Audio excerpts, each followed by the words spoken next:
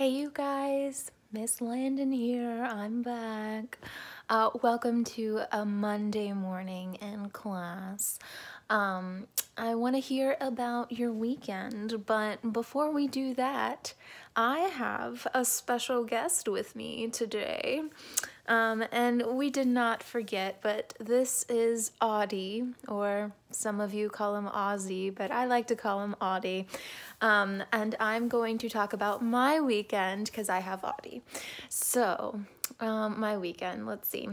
This weekend, I played video games, and I did yoga. I did yoga with one of my friends, and it was like, it wasn't in person, it was over the phone, and then we chose a video, and it was like through FaceTime. We did yoga FaceTime.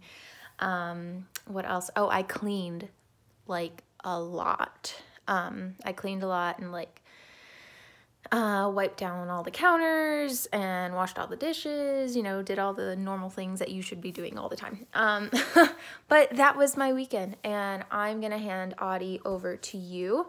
And you can comment below of what you did over the weekend and share, because it's Monday and we're gonna share because with Audie, we usually pass it over, and I wanna keep those traditions alive. So I'm going to hand over Audie to you, and the way that you will respond is through commenting below. Next thing, I know with some of my classes I do this, and if, you know, I hadn't done it with your class, that's okay. But it's a thing that it's, I guess, a Miss Landon Meditation Monday, and I know that makes some of you guys really excited because every time I say Meditation Monday, you're like, oh my God. So I'm not going to make this super long. But I do realize that today is when you start really getting emails and you start getting things on Google Classroom and Remind, and you'll probably be getting a lot of messages from your teachers, just with, you know, assignments and things. It is not our intention to bombard you with stuff. We understand this is new for you just as much as it is new for us. So first off, for my Meditation Monday, good feelings, good vibes, don't get overwhelmed. If you need to make a list of things, totally fine. Make a to-do list. If you are like me and you need to multitask and do like 3 things at the same time, do one assignment and go read a couple pages of a book and then go back, or do one assignment and go make a TikTok or something. I don't know if you do that. And then go back to your work. You have so much time. You don't have to do it all at once. So don't stress yourself out, and, you know, just take things one at a time. We want you guys to be successful. Don't feel pressure. Okay.